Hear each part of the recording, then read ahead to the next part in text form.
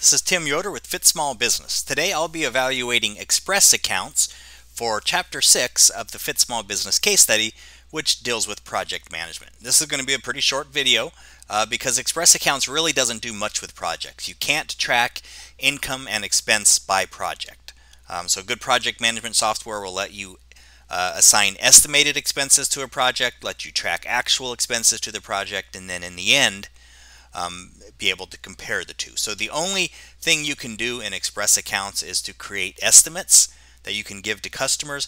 However, you can't assign those estimated expenses to your project. So let's go into how to do an estimate, and that'll be the only thing we can do for companies that have projects. So let's go to our sales tab. They call estimates quotes. Let's create a new quote, and we're going to create it to Family Bowling. Now this is for a kitchen remodel. We're not able to assign it to a project called kitchen remodel, but we can put in our comments down here, kitchen remodel, so the customer knows what this is regarding.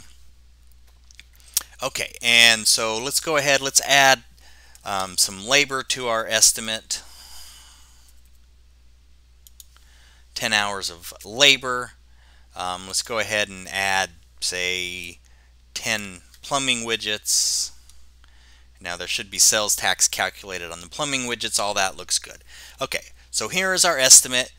We have some choices. We can email it, print it, or save it as a PDF. Let's just record our estimate. Okay, and there we go. And that's what it's going to look like. You can very easily format your estimates and change the colors and add your logo, all that stuff, just like we did with invoices in Chapter 3. So I'm going to close that. Let's look at our quote list.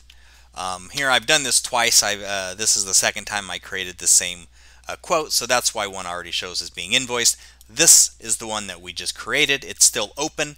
Let's assume the customer accepts it. Once they accept it, we can convert it to an invoice by selecting Create Invoice, and you can see it's automatically filled in everything from the invoice.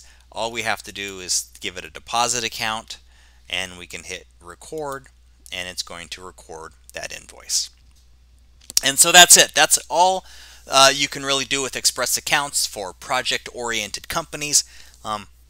If you have a lot of projects, I would recommend getting a different software, because it's very important to understand if you make money or lose money on individual projects, and you can't do that with Express Accounts. Okay, again, my name was Tim Yoder, and this was our Chapter 6 review of Express Accounts for Fit Small Business.